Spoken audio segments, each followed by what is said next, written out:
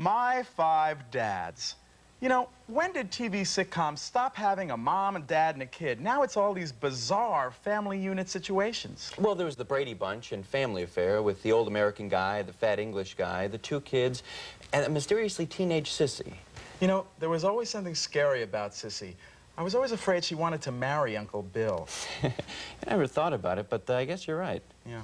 Anyway, My 5 Dads has taken this bizarre family unit trend to town.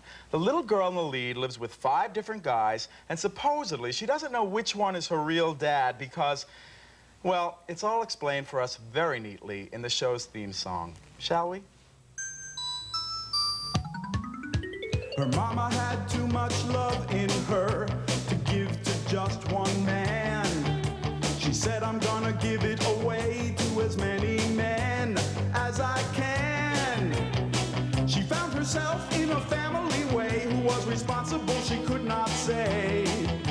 It could have been the boxer, or the Indian, or maybe the chef, or the lawyer, or the rock star. They never had blood tests taken before that early morn, when a tiny little bundle of joy named Chloe was born.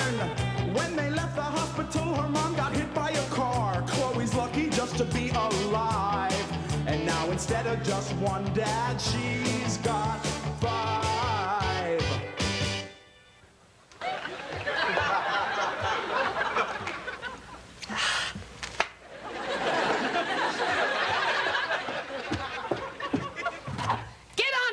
Wacky dads, you. Your breakfast is getting cold. Come on.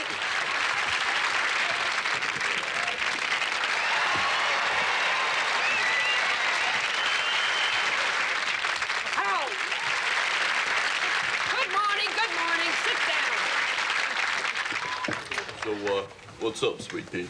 Yeah, why the long face, Chloe? No reason. Someone's in a little mood today. Bagel, brioche. I guess I was just thinking about Mom again. Dad? Yes, Princess? Tell me about Mom again. Well, honey, your mom was a real special lady. Muffin?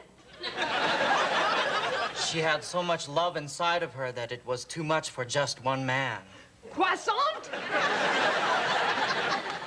Well, she was a... Tart?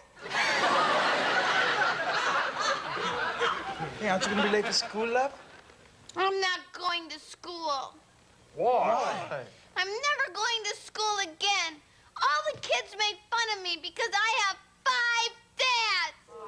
I'm going to my room and I'm never letting myself out.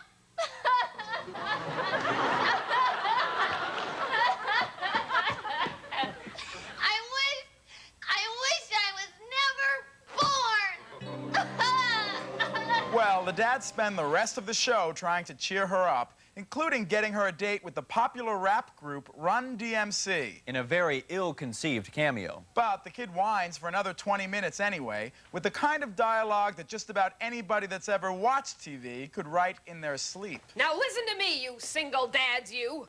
I don't like to butt my nose in other people's business, but I don't think you've been doing a very good job raising that little girl. You've got to get your priorities straight. There, I said it. I guess you're right, Bev. I have been putting my rock star career first. I have been spending all my time preparing for that Atlantic City fight. I've been cooking a lot.